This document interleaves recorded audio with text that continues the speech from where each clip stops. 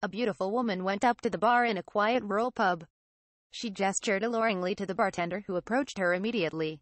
The woman seductively signaled that he should bring his face closer to hers. As he did, she gently caressed his full beard. "Are you the manager?" she asked, softly stroking his face with both hands. "Actually, no," he replied. "Can you get him for me?" "I need to speak to him," she said, running her hands beyond his beard and into his hair. "I'm afraid I can't," breathed the bartender. "Is there anything I can do?" "Yes. I need for you to give him a message," she continued, running her forefinger across the bartender's lip and slyly popping a couple of her fingers into his mouth and allowing him to suck them gently. "What should I tell him?" the flustered bartender managed to stammer. "Tell him," she whispered, "there's no toilet paper, hand soap, or paper towels in the ladies' room.